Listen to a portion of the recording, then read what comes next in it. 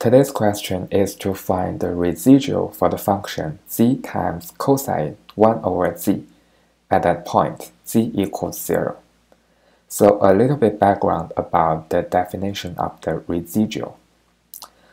When the complex number b sub 1 is the coefficient of 1 over z minus z naught in the expansion form, then we can say this complex number is the residual of the function at that isolated singular point z naught.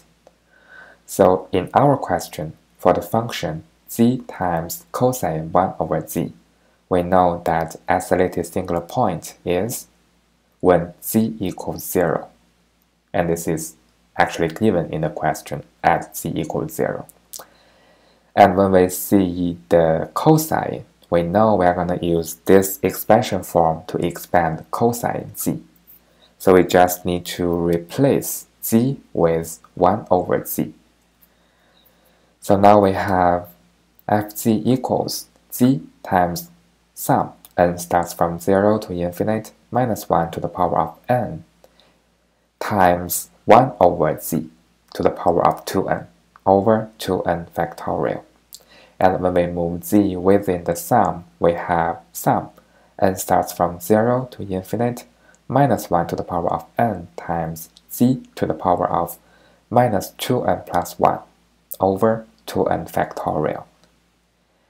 And to find the residual, we need to locate the coefficient, which is in front of the term 1 over z minus z naught. And I'm sure you have already noticed that when n equals 1, we have z to the power of minus 1, which is 1 over z. So we have this term. And when n equals 1, the corresponding coefficient is minus 1 to the power of 1 over 2 times 1 factorial. We just need to replace n with 1.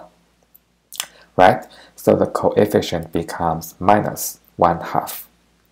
So now we can say the residual of the given function z times cosine 1 over z at that isolated singular point z equals 0 is minus 1/2.